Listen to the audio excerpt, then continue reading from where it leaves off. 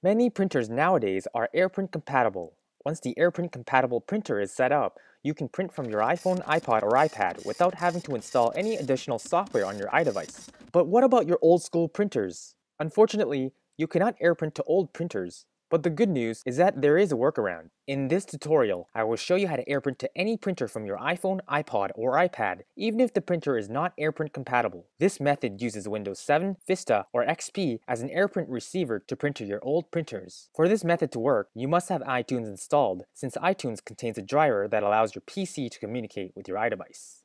Let's get started. Step 1. Set up your printer to be shared within your Wi-Fi network. Go to the Start menu, search Printers. Click on Devices and Printers. Right-click the printer you want to AirPrint to, Printer Properties, select the Sharing tab, check off Share this printer. Click Apply, click OK. Step 2. Install AirPrint for Windows. Go to doitdummy.com/downloads. Download Windows AirPrint Installer.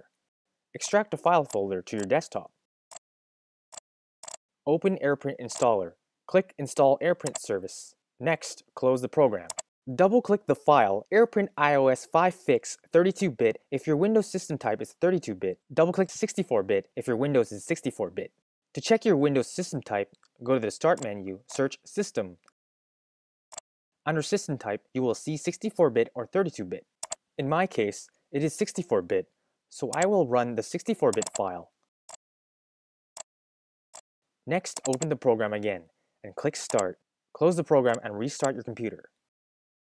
Now, let's try printing to the Windows printer. First, make sure you are connected to the same Wi-Fi network as your Windows PC. Tap Share, Print, select your printer. Your Windows printer is now on your list of compatible printers. Select the printer and print. And this concludes the tutorial on how to print to any printer from your iPhone, iPod, iPad via Windows. I hope this helped. Please feel free to make any comments and don't forget to like this video as well as subscribe to my channel for more iPhone tutorials.